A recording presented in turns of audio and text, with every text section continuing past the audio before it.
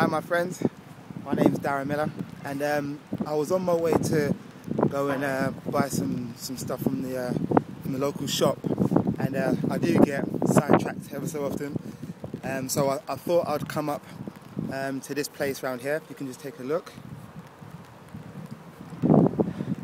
and you're probably wondering why the heck have I made a video to bring you up here, and I've brought you to a place that I like to go and really relax and chill out, especially when you're in a relationship where you're living with somebody, or you're in marriage and you're living with somebody.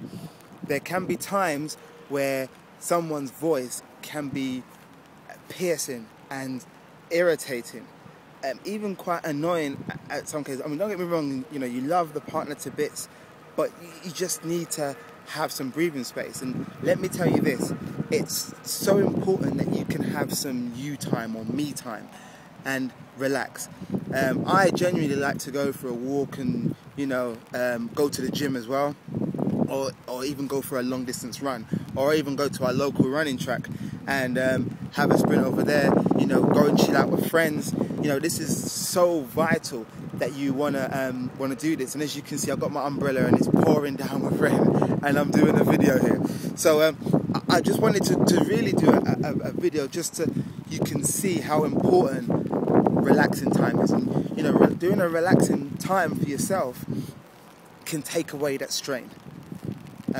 It can massively take away that strain, and if you've got that strain that's been eliminated from your relationship and your marriage, then you can see that your marriage and relationship, my friend, is going to go on for a lot longer than it would be if you would just keep on that stress. Because stress itself can be formed in so many ways that we can't see, and you don't want that to be the killer in your relationship and make you literally drawn to hating, drawn away from your partner to hate your partner, because that is huge. And then you start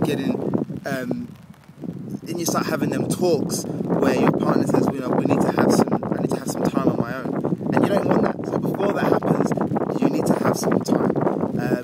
Take a couple of hours in the day, not just for work, but some extra hours on top, one day on the weekend, so you can have some me time. Because work isn't me time. Work is doing something for someone else. You need some me time. Okay? So I hope this is valuable for you guys. I'm gonna be heading back home now in this lovely raining weather after I've done this video. So if you need any more free tips and other help as well from many experts, I mean all kinds of experts, experts I'm sure you know as well, come down to therelationshipspot.com, and I'll see you on the other side. I will do my hand gesture, as you can see here.